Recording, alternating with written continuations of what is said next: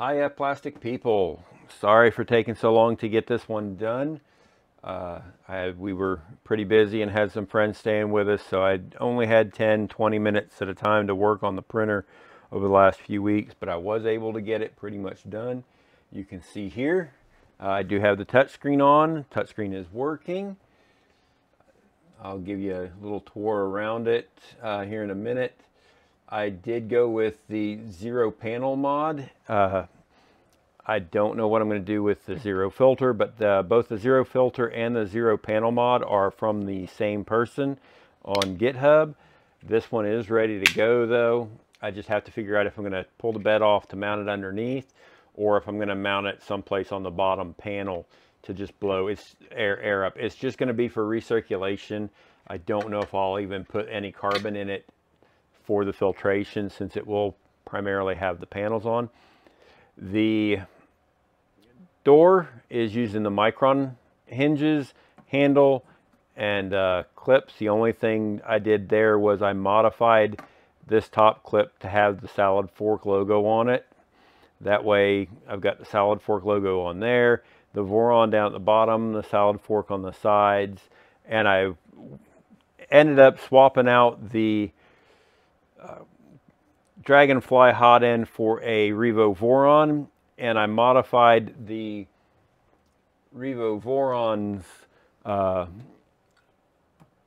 afterburner mount, and I did add the Salad Fork logo to it as well. That way I keep the Salad Fork going throughout. You can see the Salad Fork build plate there. That is from deepfriedhero.in. DFH had those along with the textured build plate in 160 mil square size. So I bought one of each from him. I just had to have the one with the logo. May not use the smooth sheet as much. I like the textured sheet, and I can use it for basically everything. I'll go ahead and get the temp set here for ABS. I do plan on printing the Voron cube just for my serial submission. So with the door on, you can see here these zero panels, they just clip right on and clip off real quick and easy. I don't have the bottom mounts that they used are smaller, and he's got of course mounts for the door over here that use the standard V0 door clips, but I went ahead and just used all the same size for my 3 panels, and then the micron stuff for the door instead. He did design that for the V0, not for the Salad Fork, but I liked it and I'd rather use it. I didn't care for the big chunky style of the Salad Fork, and I like that I can snap them on and off quick and easy. I do have my ACM panel back here with the PTFE tube going through, just using the generic old universal spool holder currently. You got fans here. They're currently jumpered to 12 volt on the motherboard, or on the Octopus, because they were way too loud at 24 volt. I could not stand to sit in the same room with them. Of course, the display on that side, and then the blanks on this side in that same color. Move the nope, I gotta home it first, so let's home it.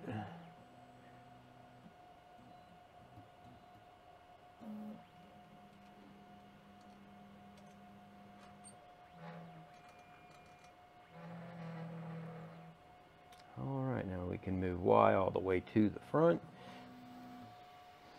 Let's snap this off of here.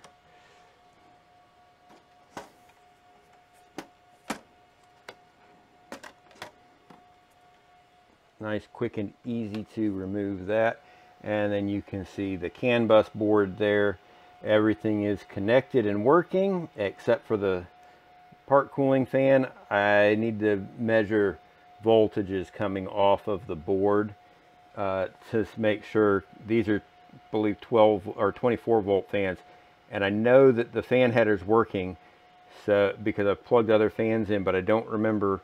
I think it was the hot end cooling fan, which is working, but I think it's a 5-volt fan. So if that was 24 volt, it would have burnt out that fan. So I have a feeling that it's a lower voltage, and I just haven't had time. One thing I don't particularly care for, I don't know if you can see it, the hot end is in screw terminals here, but I don't have any ferrules small enough to fit the wire and to fit in that screw terminal. So it is bare wire going into the screw terminal. I'm not the biggest fan of that, but it is what it is. It works, and that's I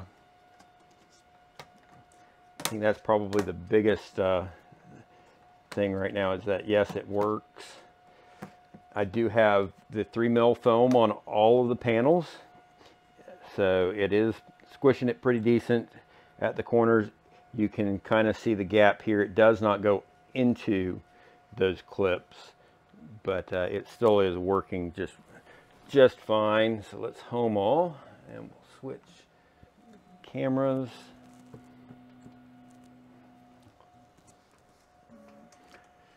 All right, so I will get these links to the zero panels here, as well as the zero filter, will be in the description, so you can access those if you're interested. So you can see here we're all ready. I'm going to get the camera moved and set up to print out the Voron design cube for my serial request. I'm going to put the camera right in front of the printer and let it go. If you guys have any questions or anything about the build, feel free to shoot me a message, leave a comment, and I'll try to get back to it as quick as I can. If you see me on Steve's stream or on Nero's stream, ask me a question there if you can, or hit me up on Discord. I am Pushing Plastic on Discord, but I am not on there very often. So you probably have a better chance of reaching me either during one of the streams, or if you happen to leave me a comment. I try to check those on at least a weekly basis. But I'm going to get this set up for the serial request, and see you guys in the next one. Hopefully a CAN bus video coming soon. That is the plan. I've got 2 Raspberry Pi 4s sitting here, as well as the CAN bus board and the Big Tree Tech U2C board that you use to go from the Pi to the CAN. I've got both of them sitting here so we can do that video. I just have to get an SD card set up with Clipper on it, and we'll go through that whole process, is the plan anyway. Hopefully sometime this week or next I'll get that recorded and posted. All right guys, have a great rest of your day, and thanks for watching.